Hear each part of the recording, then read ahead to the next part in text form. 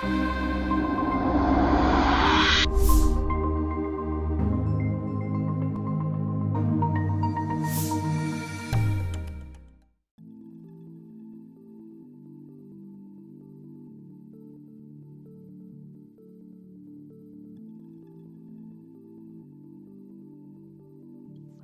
this is Andrea from the VxRail GSE team. Dell published a DSA regarding Dell EMC VxRail security update for the Apache Log4j remote code execution vulnerability related to the CVE-2021-0028. On December 10, 2021, a critical remote vulnerability was published concerning the Apache Log4j library. VxRail is impacted this vulnerability. Scrolling the KB, please have a full readout of the KB. You can see the more details about the vulnerability, but as well, we're gonna go on the workaround and mitigations. In this video, we're gonna talk specifically about the vCSA, which relates to the VMware KB. The VMSA from the VMware contains all the workaround and details related to all the product affected. When we scroll down, we can identify the vCenter in this case. That's what we are interested in here. And we have a specific KB with the workarounds. You can see that the KB is being constantly updated, so please have a readout to the latest version.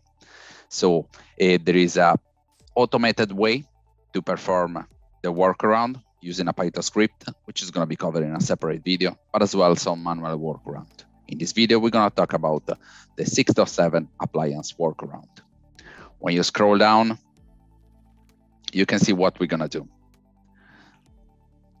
We're gonna perform a workaround on the Vmon service, one on the secure token service, and one of the identity management service. Then we have to run a specific script for the analytics service and the CM service. The script you can see already downloaded here. It's available on the VMware KB as an attachment. It will have to be copied on the vCenter appliance. Before performing any steps of this workaround, it is strongly suggested to take a snapshot of the vCenter and the PSC if it's running, vCenter and with external PSC. So just to avoid inconsistency in case of enhanced link mode, and in case, for example, of VCF on VxRail environment, we strongly suggest you to shut down the VM first and then take a snapshot with the power off VM. So we log on the host where the VM is running, we identify the VM, and we shut it down.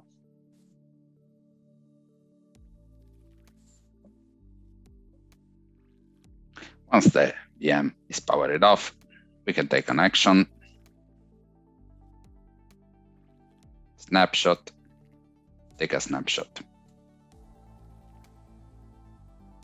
We can use a meaningful name.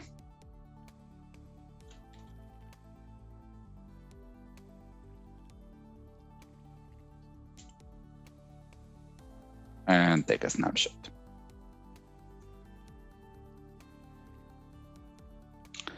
Once we confirm that the snapshot has been created correctly, we can power on again the VM and start to perform the workaround. First step is to apply the workaround on the Vmon service.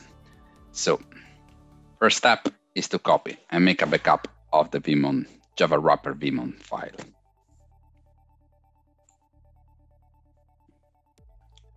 Perform a copy. And the second step, we need to update the file using VI editor. Should be comfortable using VI. So in this case, we need to remove this specific string at the end of the file and then insert the two new strings as per the KB. So this is what we find in the original file, and this is after the update. So to perform the update, we can press ESC and then Shift capital letter G, so we can go at the end of the file. So first ESC to go in mode, and then Shift plus G.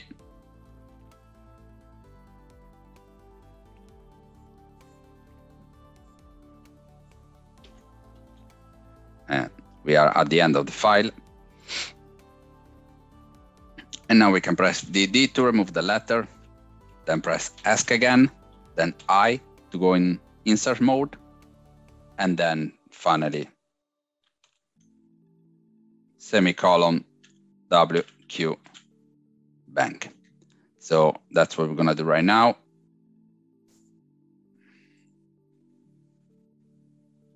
Press ESC again, DD to remove the line.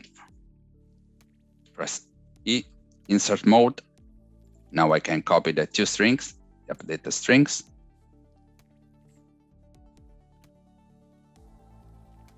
Pass them, I check that everything is correct.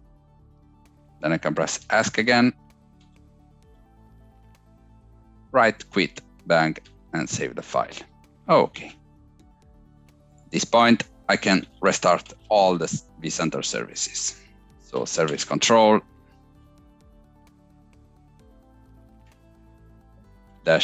stop -- all.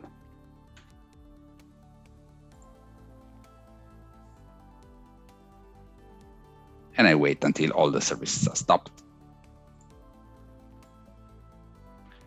And once all the services are stopped, we can restart them. And we wait a while until all the services are gonna be up and running. Once all the services are back up and running, and we can check using the status command, we can move on to the next step. The next step is to apply the workaround on the secure token service. So the service is running on the PSC. So if you have a setup where the vCenter and the PSC with the external PSC, then you need to log on the PSC to perform this step. So we always perform a copy of the STSD file. So we log in on our PSC, perform a copy, and we edit the file. In this case, you can see that the KB is suggesting you to reach around row 266 near this string. So what we can do is that on VI,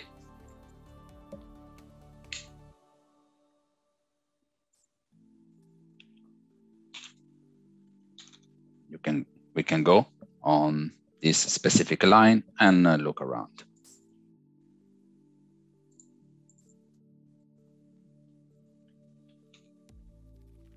(266). In this case, we need a look at this section, Start Service. And specifically, the KB asks you to insert a line just before this string.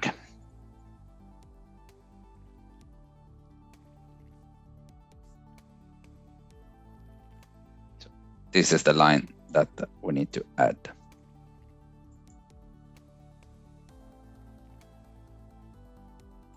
Go back to our console.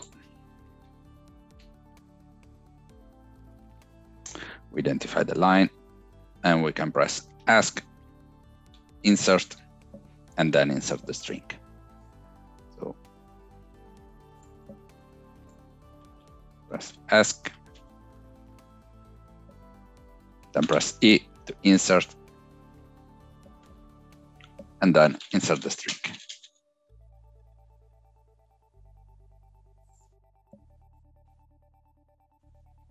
Ask, insert, go on insert mode, and insert the string.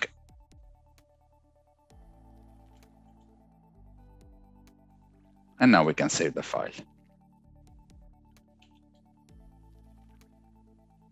Once we save the file, we can restart the service.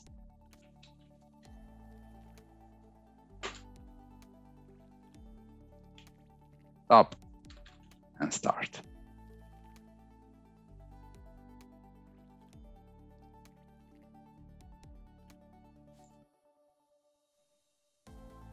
And the service is now restarted successfully. Now we need to perform the workaround on the identity management services. We perform a backup of the configuration file. Remember this service, in this case, I have an external PSC configuration, so I'm actually running it on the PSC. So this service is not running on the vCenter. I perform a copy, and then I can edit the file. So the KB, if you follow it, requested to look around line 177 just before the string and insert this other string. As you can see here, highlighted in red, that the string that needs to be added. So how I do that, I'll show you as well before.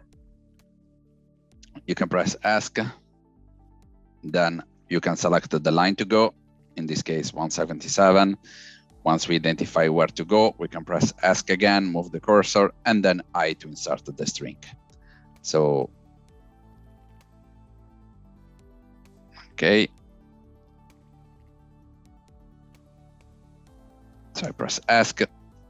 I want to select the row where to go, the line of the file where to go, 177. And I can have here what I'm looking for. So I need to insert the string just before that.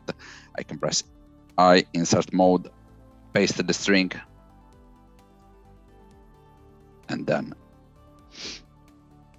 finally press ask again to choose VI mode, semicolon, right quit, bang to save the file. Once I save the file, it's now time to restart the services. I can do a stop, and then a start of the service.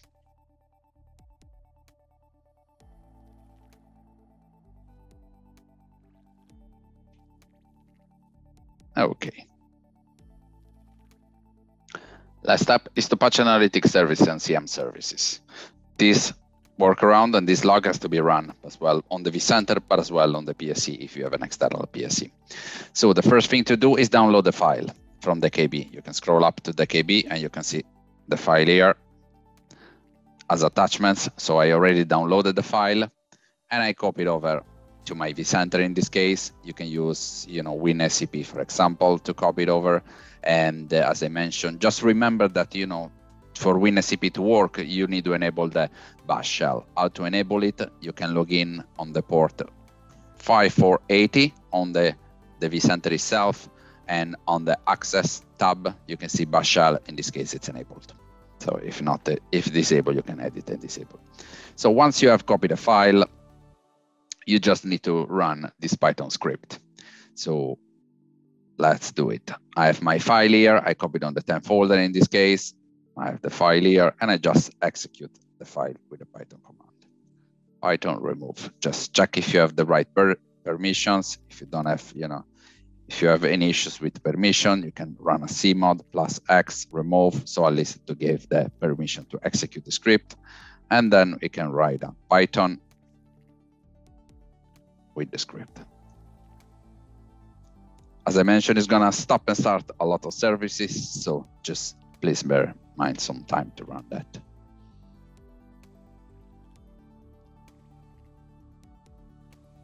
We can see that it's identifying the vulnerable files and restarting the service after applying the changes.